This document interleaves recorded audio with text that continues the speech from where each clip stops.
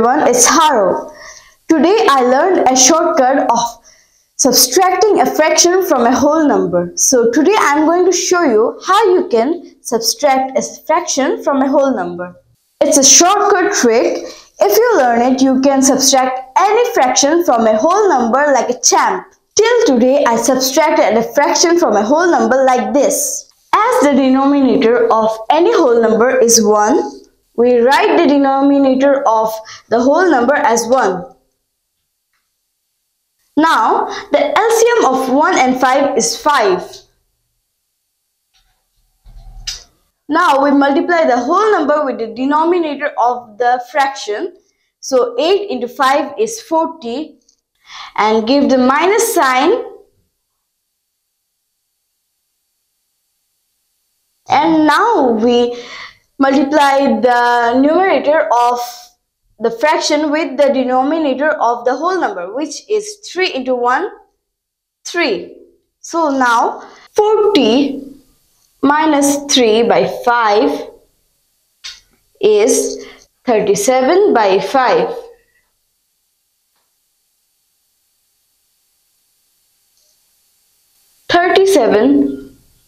By 5, which also can be written as 7, 2 by 5. Now I'm going to show you the shortcut method which I learned today. We were about to subtract 3 by 5 from 8. Just write down the previous number of the whole number from which the fraction is to be subtracted. So the previous number of 8 is 7.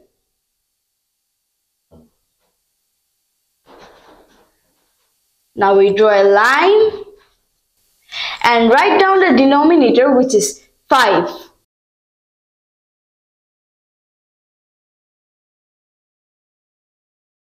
Now simply subtract the numerator from the denominator, which is 5 minus 3, that is 2.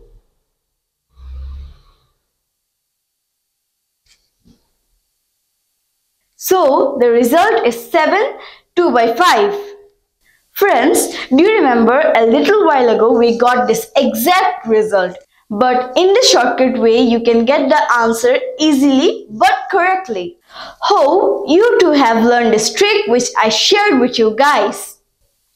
Respected senior viewers, I want to say something.